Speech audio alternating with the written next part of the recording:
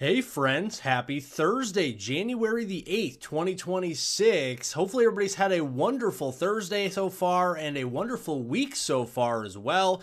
In this weather forecast, we're going to be looking at winter storm tracks coming back across the United States and Canada, bringing heavy snow and ice and severe weather as well on the warm side, and looking at our temperature trends over the next few weeks as much colder air is expected from the polar vortex down here into the lower 48 once we get past Martin Luther King Day on January 17th. We're going to dive into all the details with deep information here with what you need to know, so make sure to like, share, and subscribe to the YouTube channel. We are less than 300 subscribers away from 144,000. You want to help me get there? If you are not subscribed, make sure to do so. And without further ado, let's get into the forecast. Let's look here at the severe weather outlook for this afternoon and evening, brought to you by the Storm Prediction Center in Norman, Oklahoma. There is a thin area here of yellow across portions of eastern Oklahoma, extreme southeast Kansas, southwestern Missouri, and northwest Arkansas, and then around the Fort Smith area up to Joplin. Those areas are in a scattered threat for severe weather. That's a slight risk. And then in the dark green, extending up to the southern tier of the suburbs of Chicago, toward Indianapolis, Paducah, Memphis, Jackson, Mississippi, and Little Rock, those areas are in the dark green. That's a marginal risk of severe weather, a 1 out of 5 on the risk scale. Remember, the higher the number, the more likely severe. So this is more isolated severe weather. Once we move into tomorrow, a more substantial day of severe weather is expected from portions of Louisiana through Mississippi into Alabama, including Birmingham, Tuscaloosa, Huntsville, and Florence, back here into the Meridian area, Jackson, Mississippi, Greenville, and Mobile, all the way back here into Baton Rouge, Monroe, and Shreveport, even New Orleans as well. So we got to keep an eye on this in yellow. And then in dark green, extending up toward Nashville, Bowling Green, and even toward Chattanooga, we have to watch out for isolated severe weather on Friday. Friday is the day to watch for some tornadoes, especially in the yellow area. And then as we go into Saturday, again, isolated severe weather from Virginia, the Western Carolinas, and all the way to the Gulf Coast, including Northwest Florida, for Saturday, January 10th. So looking here at our first low pressure system making its way into the Midwest, this is a 992 millibar low here this afternoon in eastern Kansas. It'll be tracking up to the north and east into northwest Illinois and southwest Wisconsin this evening as a 989 millibar low. This is a lot stronger than what we were just talking about a few days ago. So this system, the first one, has trended stronger, and that's what's given us our severe weather for the next 48 hours. A secondary low will develop a little further south and east there from Friday night into Saturday.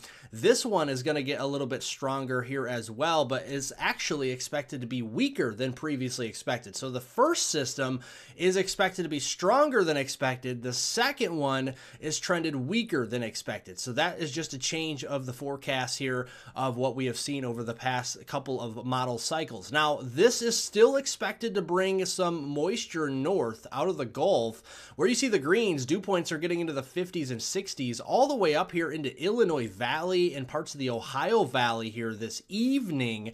Much richer moisture further south toward the Gulf Coast. And as we go into Friday, we're going to be setting up dew points in the mid 60s down here from Louisiana into Mississippi and Alabama, ripe for severe weather. You need the moisture. You also need the lift. Here's your instability. This is your convective available potential energy. Whenever you hear CAPE, that's what that is. And this is just energy simply for thunderstorms to develop in here. You see that energy reaching the central and southern Illinois Valley as we go into this evening, and then we start to pinch that off in the Ohio Valley as a second system develops across the southeast. This one will pull a lot of instability further north. The strongest will be near the Gulf Coast, around 2,000 joules per kilogram, and then Saturday some weak instability up there into the Carolinas. Virginia could offer the threat for severe weather on Saturday as well.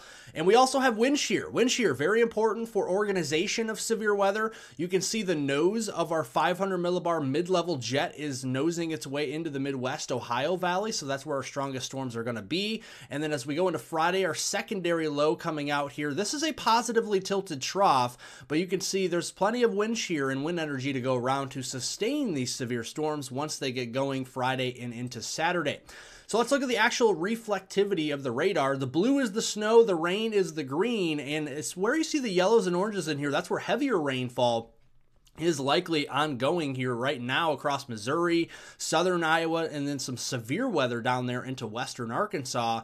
And then as we go into the afternoon, that cold front is going to continue to shift further east into that warm, moist, and unstable environment, prompting severe thunderstorms going into the mid-late afternoon hours. Colder rains up here into Iowa and southern Wisconsin, rumbles of thunder possible there as well. And then as it cools off, we could see some snow showers up here towards Iowa, southeast Minnesota near Rochester, up there into the Rhinelander area in the north woods of Wisconsin, the western UP and Michigan. Also cold pocket aloft back here with our secondary low developing toward the Four Corners region in Colorado. Could start to see some snowfall overnight tonight. Then as we go into Friday morning on January 9th, first round of storms moving through portions of Mississippi and Alabama. Some of these could be strong, heavy rain producers, occasional cloud to ground lightning, some smaller hail in the morning.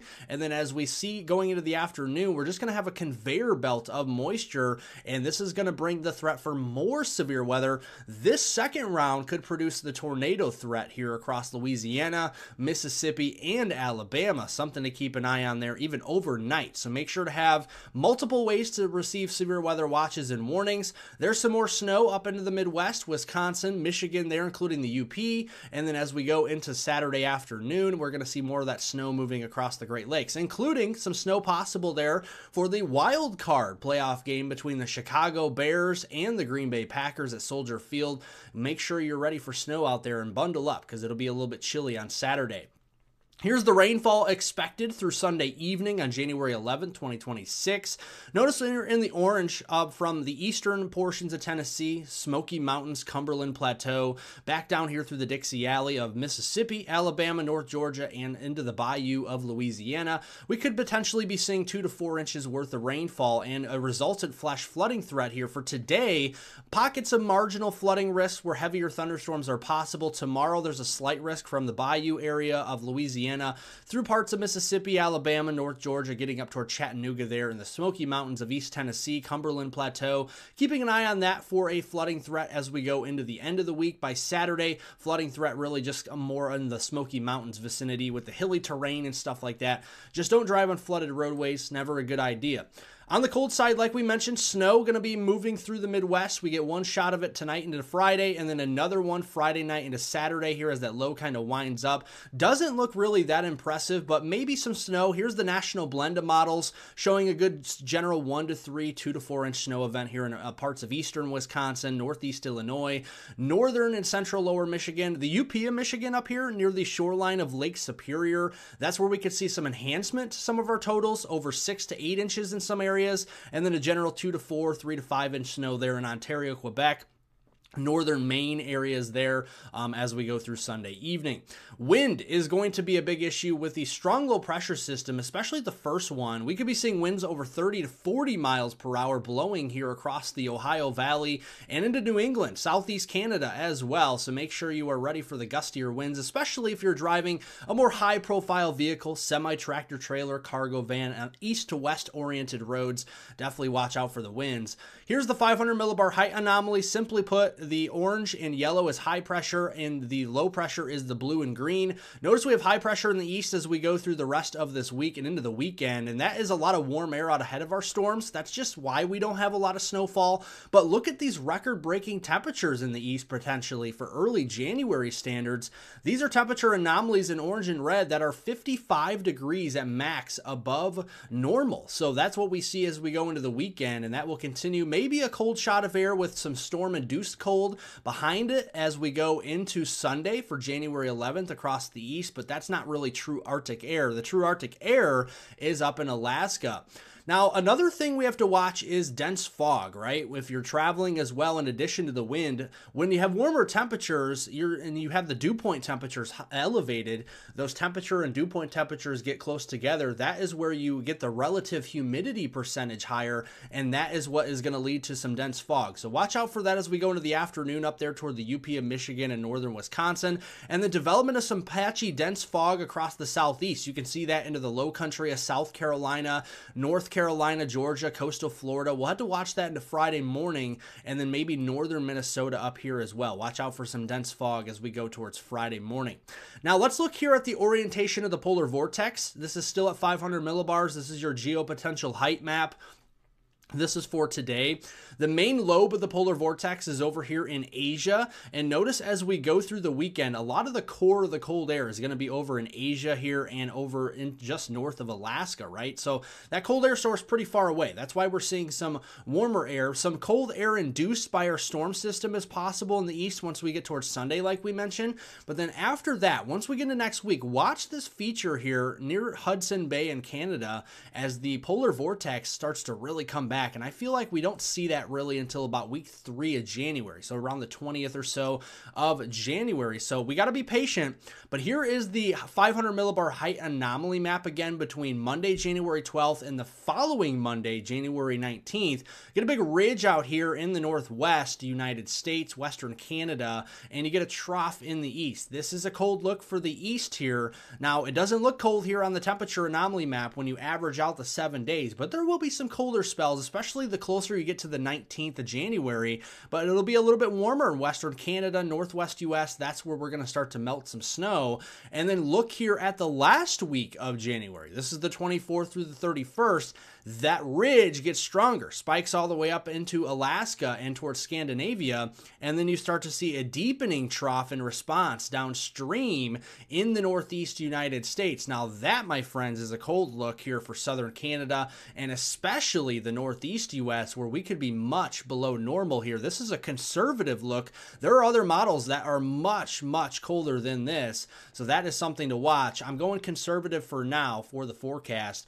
But looking here at that 12th through the 20th time frame of January, the snow prospects are going to be tied to clipper systems coming off the northwest flow across southern Canada and the upper Midwest. That could bring those nickel and dime snows, your 1 to 3 inches, your 2 to 4 inch snows. Not really big snow events, but the Great Lakes lake effect snow could be enhancing some totals here. And then up into New England, I think more of the I-95 corridor. Unfortunately, if you're a snow lover there near the coast, probably going to stay more rain than snow. But our fortunes change toward the last week of January as we get that deeper, more true Arctic air. That is going to suppress the storm track a little further south. Could bring us some bigger snowstorms into the Midwest, the Great Lakes, and the Northeast, including the Ohio Valley. And the I-95 corridor notices in more of the blue instead of the gray, which is better chances for snow in the last week of January after the 24th of the month. So thank you all for watching. Make sure to like, share, and subscribe to the YouTube channel. You get nothing more accurate than on this channel, so make sure to subscribe. We cover the United States, the Canadian provinces of Canada, and North America in general, also the tropics during tropical weather season. My spring forecast will be out later in February. So again, that's another reason to subscribe to the channel, and just simply because we're less than 300 subscribers from 144,000. Again, subscribe, subscribe, subscribe. Thank you all for watching. Have a wonderful, safe, and warm rest of your Thursday out there.